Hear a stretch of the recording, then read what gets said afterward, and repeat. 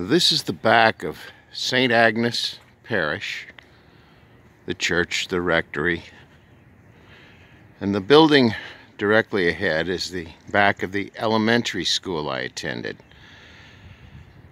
Now, my memories of this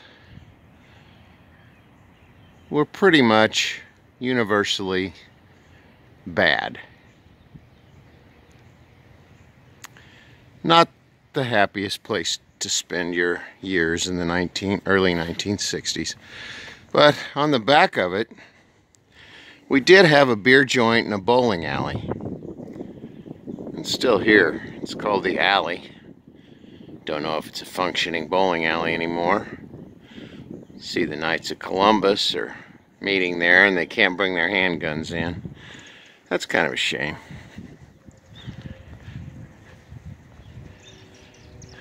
Anyway, if you're wondering why there was a beer joint and a bowling alley in the back of an elementary school, I can just tell you it was a Catholic thing.